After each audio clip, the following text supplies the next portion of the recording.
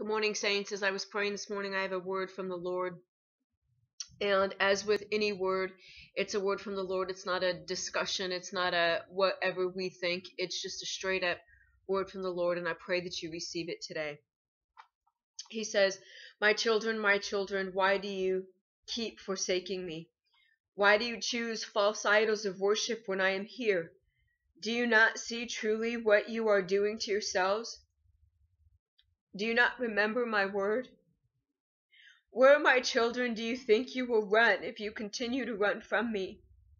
Do you not see what is right in front of you? Calamity, destruction, division.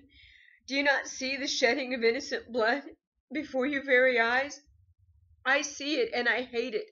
I abhor the shedding of innocent blood. And you, my children, are silent. Why? Do you not know what comes upon a people and a land when there is no repentance for shedding of innocent blood? Do you grasp the dishonor when my people hail the one who could have stopped it? The consequences for rejecting my truth, my way, my command, my precepts, my statutes, and my decrees will never be forgotten. The continued rebellion against me will not go unnoticed. My children, why have you forsaken me? Why do you pretend when in your heart you're hollow? You would be better never coming to me. My children, do you not know how much I weep for you?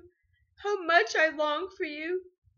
I long for the day when you would turn your heart toward me and earnestly seek me, and before it's too late. Do you not see the disaster around you? The collapse is not an idea. And do you not get it? Wake up, my children, wake up. What you are going to face will utterly destroy, and many will be overtaken without warning, yet you have been warned.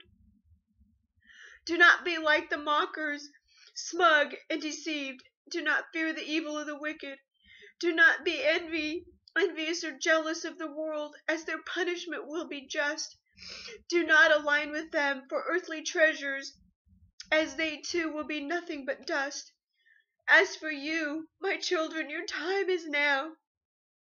Now, not tomorrow or later, to make your proper return to me. The time is now, my children, my precious children, your time is now. Stop playing games, stop seeking the world, and stop pretending. For if you don't, there won't be any time left. There will be nothing left. Nothing. Nothing except all you have been seeking, and it all will come upon you, and it all will be just.